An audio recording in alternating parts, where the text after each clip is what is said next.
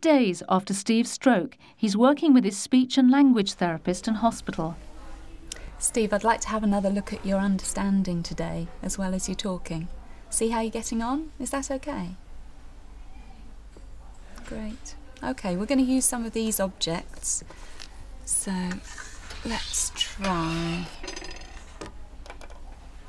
Can you pick up the pen and the comb?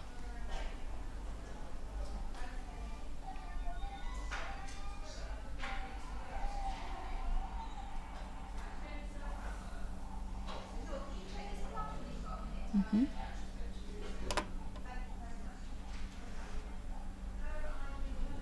Okay. And another one. Can you pick up the comb and the coin?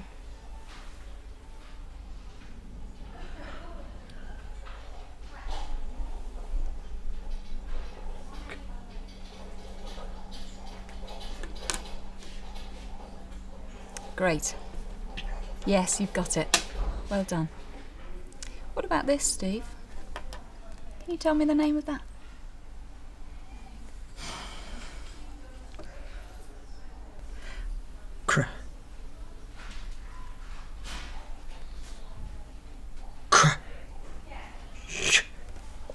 Shit. Okay, don't worry. That's still quite hard for you, isn't it? Let's leave it for the moment. We'll come back to it. Let's try something a bit different. Chrysanthemum. Oh, that's a chrysanthemum, is it? I didn't know that. Do you have a garden at home?